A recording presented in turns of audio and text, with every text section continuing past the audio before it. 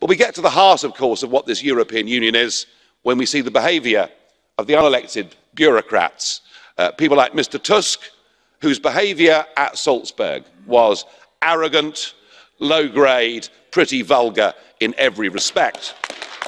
But that is what you get when you design a form of government that gives power without accountability. Nobody voted for these guys, and nobody can get rid of these guys. They can do what the hell they like, and increasingly, the authoritarian nature of this club, taking away voting rights from Hungary, Poland, and who knows next. There is one little victory, though, that I'm pleased with.